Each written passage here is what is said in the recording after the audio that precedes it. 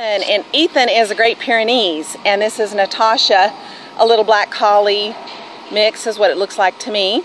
They're very sweet on each other. They can be adopted separately, but they are best friends here at the facility.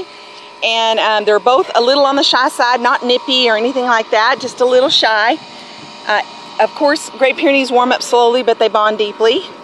And he is a beauty. Look at that. He's probably, I don't know, 65 or so pounds. Really, really cute and available. This is a rural facility you can see here, so there's not a lot of foot traffic. So we're helping Ethan by advertising him on Pet Finder for the East Coast. This is sweet, beautiful Great Pyrenees Ethan.